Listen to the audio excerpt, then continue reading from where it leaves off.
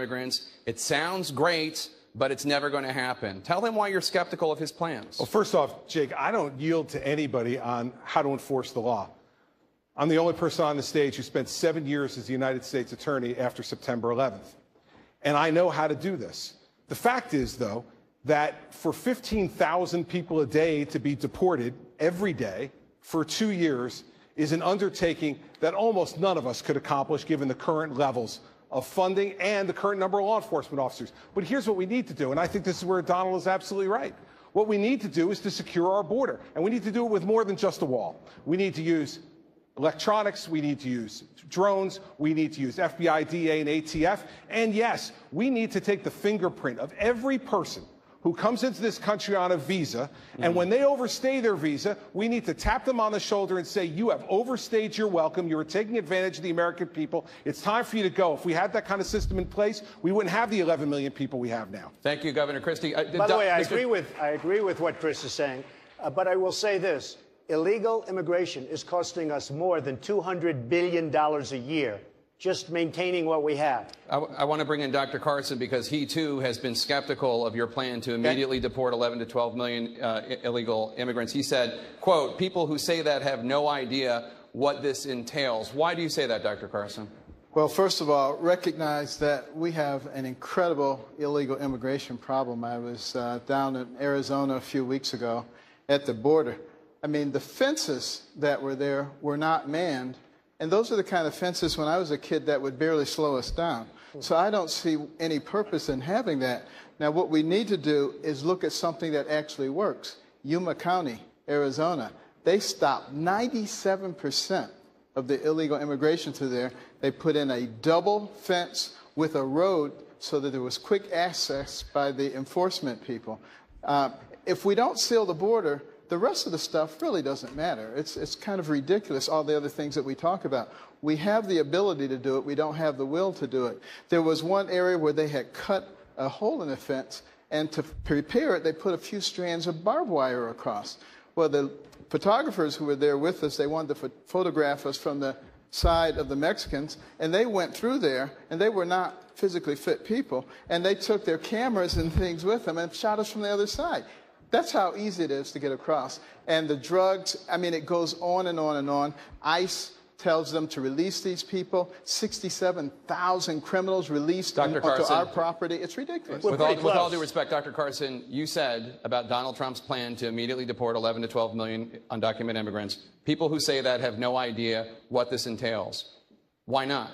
Well, I have also said if anybody knows how to do that, that I would be willing to listen. And if they can, specify exactly how that's going to be done and what the costs, and it sounds reasonable, then I think it's worth discussing. But let's continue the conversation about illegal immigration with Dana Bash.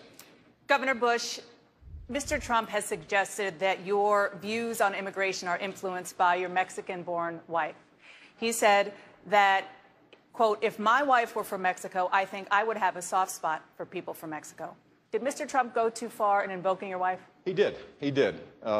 You're proud of your family, just as I am. Correct. To subject my wife into the middle of a raucous political conversation was completely inappropriate, and I hope you apologize for that, Donald. Well, I have to tell you, I hear phenomenal things. I hear your wife is a lovely woman. She is. I She's don't fantastic. know her, and this she is a total absolutely the love of my life, and of what she's I right said. here, and why don't Good. you apologize Good. for her? No, I won't right do that now. because I said nothing wrong, but I do hear she's a lovely woman. So here's the deal. My wife is a Mexican-American. She's an American by choice. She loves this country as much as anybody in this room. And she wants a secure border, but she wants to embrace the traditional American values that make us special and make us unique. We're at a crossroads right now. Are we going to take the Reagan approach, the hopeful, optimistic approach, the approach that says that you come to our country legally, you pursue your dreams with a vengeance, you create opportunities for all of us, or the Donald Trump approach? The approach that says that everything is bad, that everything's coming to an end. Mr. Trump. I'm on the Reagan side of this. That they come into our country as an act of love. With all of the problems that we have in so many instances, we have wonderful people coming in. But with all of the problems, this is not an act of love. He's weak on immigration. By the way, in favor of Common Core, which is also a disaster. But weak on immigration, he doesn't get my vote. Dana, with all Mr. due Trump, respect to Mr. Trump, immigration did not come up in 2016 because Mr. Trump brought it up. We talked about it in 2012. We talked about it in 2008. We talked about it in 2004. We have been talking about it for 25 years. This is why people are tired of politicians. We're going to come to you. I just want to get Governor Bush a chance to respond to what Mr. Trump said. Look, first of all, I wrote a book about this 4 years ago now. And I laid out a comprehensive conservative approach for immigration reform.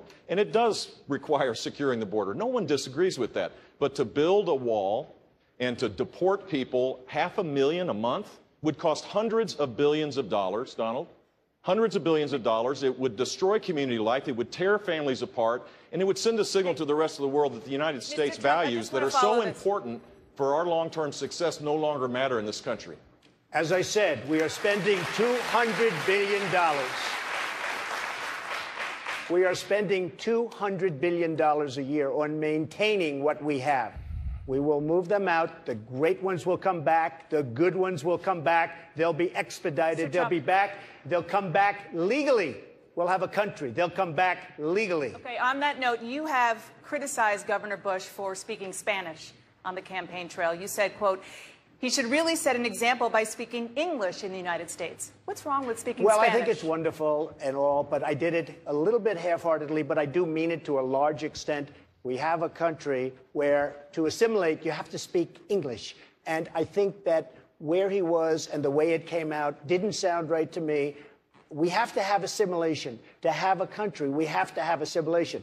I'm not the first one to say this, Dana. We've had many people over the years, for many, many years, saying the same thing. This is a country where we speak English, not Spanish.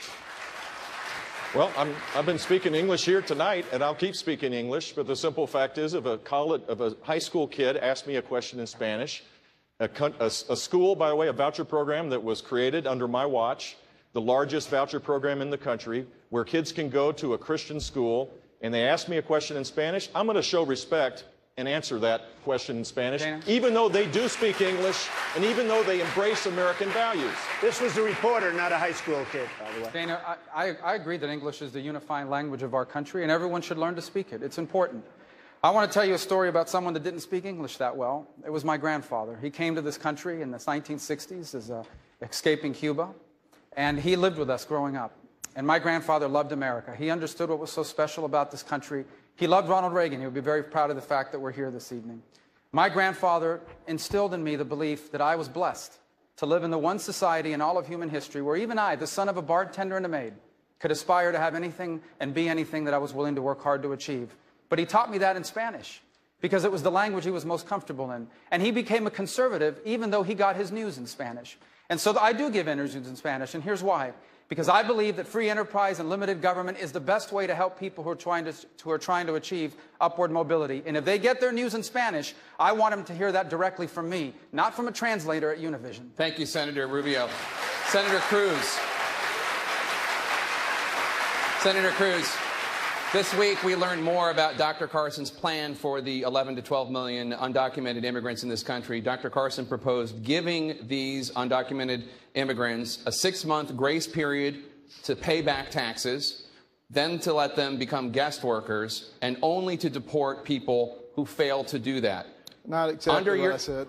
Well, how would you say it, sir? I was just reading the Wall Street Journal quote, but please tell us.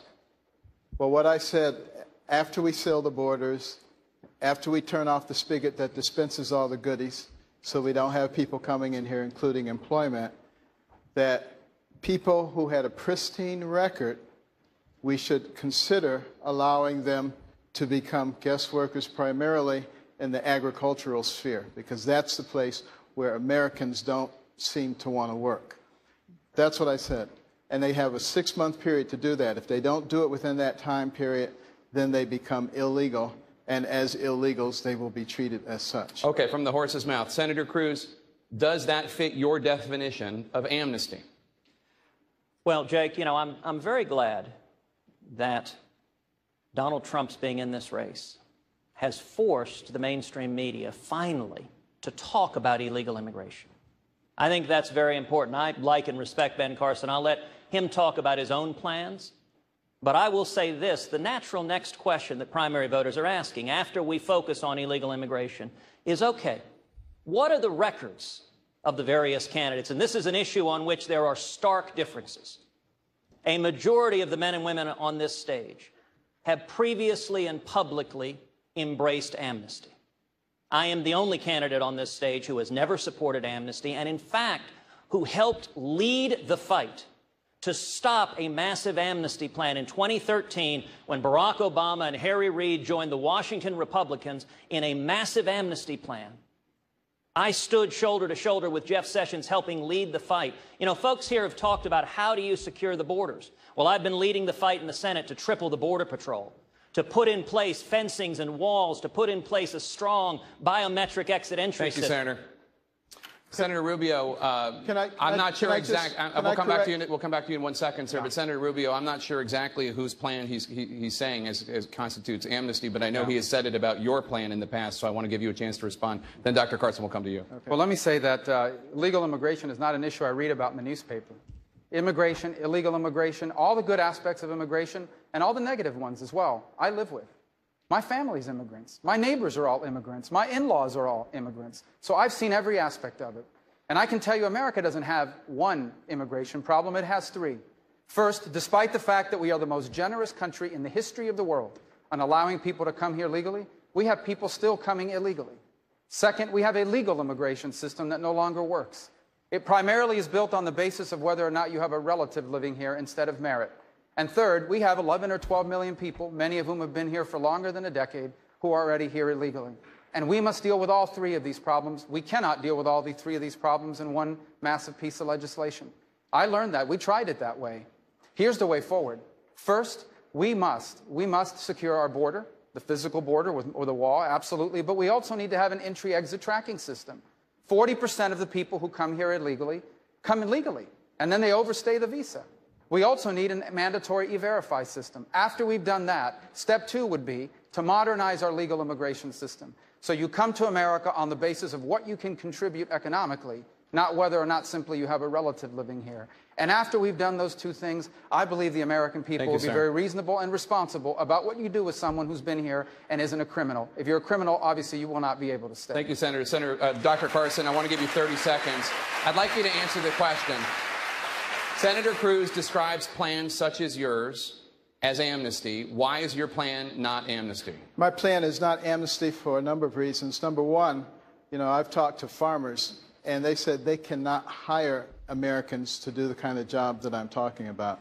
And the second reason is because the individuals who register as guest workers, they don't get the vote, they are not American citizens, and they don't get the rights and privileges of American citizens. So that's key. But the other thing that I want to bring up is I mentioned something earlier. I think it was just sort of glossed over. I talked about the success in Yuma County. I mean, incredible success. And the Department of Justice said, no, we don't want to do that. That's too successful.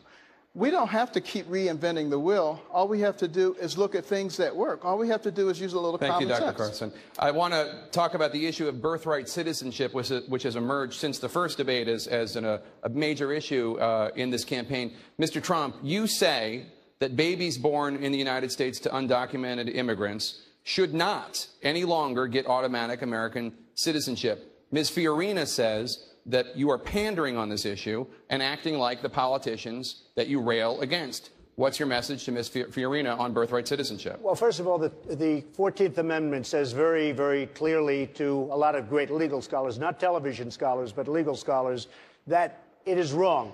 It can be corrected with an act of Congress, probably doesn't even need that. A woman gets pregnant. She's 9 months. She walks across the border. She has the baby in the United States, and we take care of the baby for 85 years. I don't think so. And by the way, Mexico and almost every other country anywhere in the world doesn't have that. We're the only ones dumb enough, stupid enough to have it. And people, and by the way, this is not just with respect to Mexico. They're coming from Asia to have babies here, and all of a sudden we have to take care of the babies for the life of the baby. The 14th Amendment, it reads properly. You can go, and it's probably going to have to go through a process of court, probably ends up at the Supreme Court. But there are a lot of great legal scholars that say that is not correct. And in my opinion, it makes absolutely we're the only one of the only countries